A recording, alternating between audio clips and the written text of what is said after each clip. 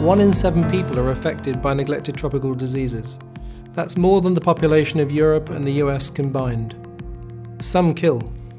Many others cause debilitation and suffering at a collective scale that makes malaria look tame. So, what are these terrible diseases that you've never heard of? Ranging from horrendous worm infections that slowly destroy vital organs or cause blindness, through to the fastest spreading disease today, dengue fever. Neglected tropical diseases are transmitted either by flies or mosquitoes, or simple lack of water and sanitation.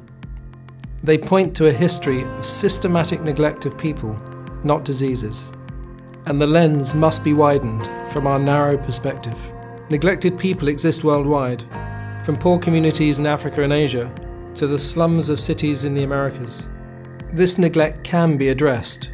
Cost-effective and manageable treatments and vector control solutions already exist.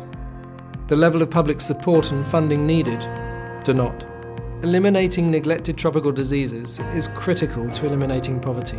With over 600 million children living in areas where these diseases are intensively transmitted, this limits not only the children's potential, but their entire communities. Conflict and population displacement ramp up disease transmission. Destruction across Syria has created the perfect breeding ground for sandflies and the disease that their bite transmits, turning a once obscure disease that causes terrible disfigurement, leishmaniasis, into a regional epidemic with hundreds of thousands of cases. The responses required are often simple, but in order to break this cycle of neglect, we must first prioritise those that have been and are being forgotten.